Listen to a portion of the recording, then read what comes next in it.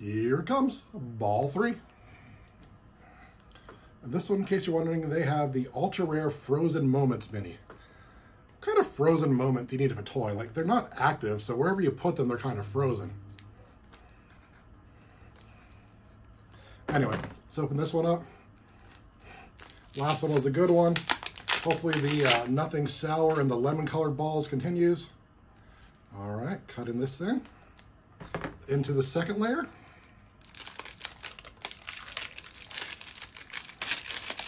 All right, got it open.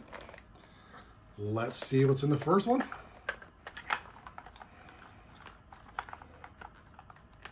Okay, we'll open up this one first. Let's see what we got. It is Black Beauty.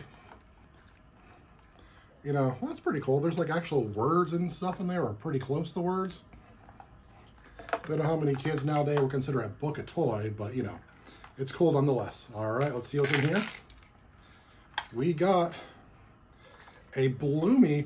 It's a flowering surprise pot. I know some adults that'll like a flowering surprise pot. They should do one of those with like orchids or a mystery succulent unboxing. All right, next we got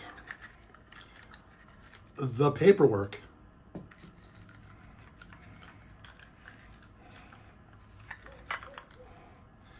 The stack of $1 bills, not nearly exciting as the hundreds, and a mini Pop-It that actually kind of works. That's pretty cool. I can actually see selling these things by themselves. All right, let's see what's next in here.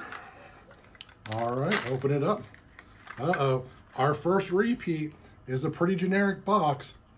We got a everything box for Cards Against Humanity.